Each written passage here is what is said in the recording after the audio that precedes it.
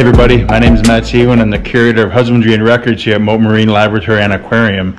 Right now I'm standing outside our Neil LaBelle food preparation room, also known as our kitchen, and I'd like to give you guys a kind of a behind the scenes tour and look inside that food preparation room and show you what goes into preparing the food for all of our animals here in the aquarium. Thankfully we have one of our aquarium biologists in here. Hello. This is Leah. Hi. And she's going to be kind of showing you around and giving you some insight into what goes into caring for our animals here at Mote. So Leah, first, what's your position? What do you do here? So I'm a coverage biologist. I cover people's systems when they're on their weekends or holidays. Awesome. You take care of a lot of animals here. Yes. And you know all the animals. Pretty much. Cool. So what is this room used for? So this is where we prep all of our feeds for our different animals. Very cool, very cool. Why is it important to have all of that happening in this room? Well, for one, it's important that we know where the food is, what it's been in contact with. That way the food remains clean before going to exhibits. But also it's nice to have the space so that we can make sure we prepare every diet the way it should be for the animals it's going to. Yeah, it smells very clean. That's good. It does, yeah. So where is the food kept in here? What do we feed? What do you feed to the animals here? So we have a refrigerator on the left, freezer on the right. We have all kinds of food. We have produce, which may surprise you. We have things like carrots, beets, lettuce, kale, zucchini. Very cool.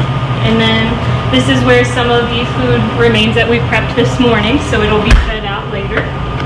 Then we also have krill, shrimp, gel, all kinds of stuff. Oh, very cool. Yeah. And what's over in that one? This is the freezer, you said? Yeah, this is the freezer.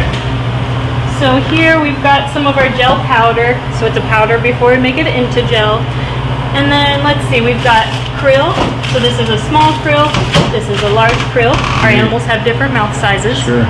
And then we also have different types of fish, including silver sides, these little guys. Nice. And this is all restaurant quality food, right? Yes, it is. And sustainably sourced. That's great. Yeah. And you wouldn't eat any of this, would you? It doesn't appeal to me. Sometimes the lettuce and the broccoli looks good, but we could. Sure, absolutely. So how much do these animals eat, or how often do we feed them?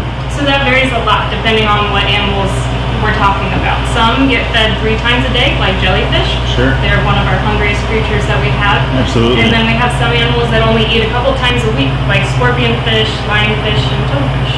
And the sharks, if people want to watch our animals eat, you can come see our shark feed, right? Yes, so that happens 3 days a week, and I think right now we're live casting one of those.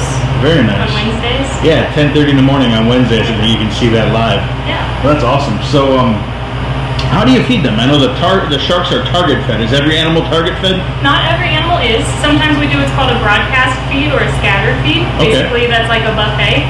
You let all the food go out into the exhibit in the water. All the animals can eat at once. But target training allows us to monitor what every animal eats and how much they're eating, making sure they eat the right amount, That's and awesome. we can track trends in their diet. And Cool. such. Yeah. So how do you know what an animal wants to eat? They'll let you know. They'll let you know? So for one, we do make sure that anything we offer our animals is in their natural diet. It's safe for them, vet approved, stuff like that. But then they have their preferences, like us, and they'll let you know if they don't want it. They won't taste it or they'll spit it out. Do the animals get any supplements, any vitamins or anything? Yeah, some of them do. Okay. Not all of them need it, but we do have vitamin C capsules and multivitamin tablets. So here's an example of the tablets here. Those are for our large sharks. Oh, very cool. Yeah. And then we've got our vitamin C capsules.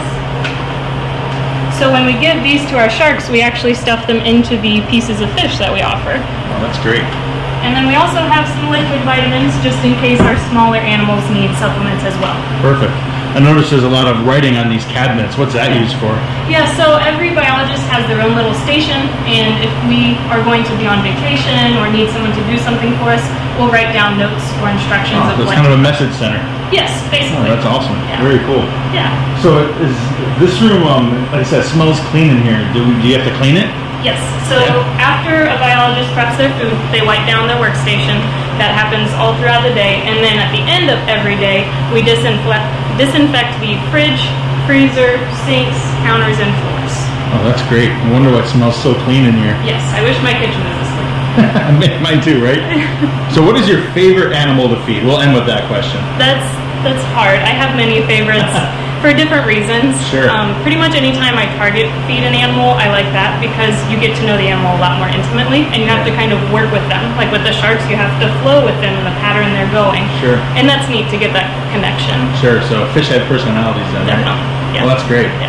Well, thank you very much for all the information. I know you got to go feed some more animals right now and take care of some stuff. But thank you very much. You're welcome.